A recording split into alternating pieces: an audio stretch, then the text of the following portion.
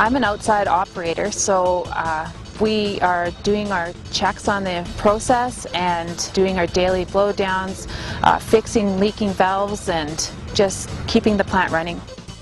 Figuring out our sulfur conversions, our chemical adding to our tanks. You use a lot of science in this job. I chose to work in this field because it's hands-on. It's in the field. I can get dirty, and I'm not stuck in an office every day. Once the gas comes out of the ground, we produce it through the wellhead, through the high line. We inject chemical to prevent the piping from becoming deteriorated, and we inject methanol to prevent ice from forming in the gas. I took a year of upgrading for math and physics, and then I took the power engineering program at the college for 8 months, and I was employed. 10 years ago, if someone would have told me I'd be working outside in a gas plant, no way. So anybody can do it.